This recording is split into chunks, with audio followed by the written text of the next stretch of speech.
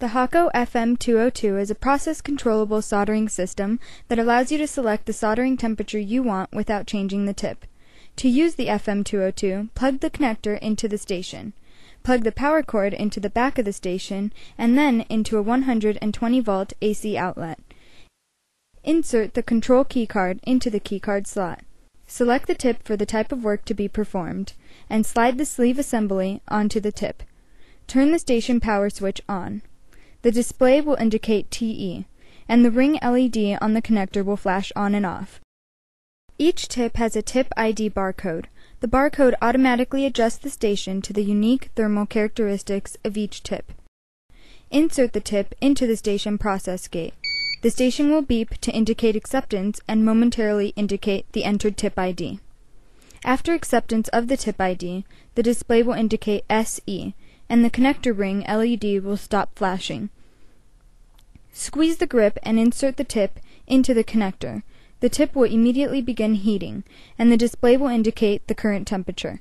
As soon as the tip reaches soldering temperature, tin the tip with a small amount of solder and place the iron in the holder.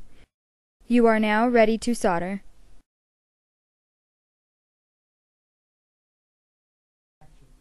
The FM202 soldering iron uses multiple colored antibacterial grips. Their ergonomic design affords fingertip comfort, and because they are available in 4 different colors, you can use a different color for a different solder alloy or a different soldering application. For example, use the green grip for all your lead-free soldering applications. The 599B tip cleaner is included with the FM202. Unlike the traditional wet sponge, the 599B tip cleaner allows you to clean the tip without water. To use, simply push the tip into the soft brass coils to remove excess solder and tip oxides.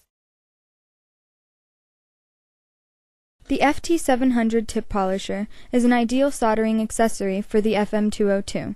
The high tin content of lead-free solders causes more oxides to form on the tip.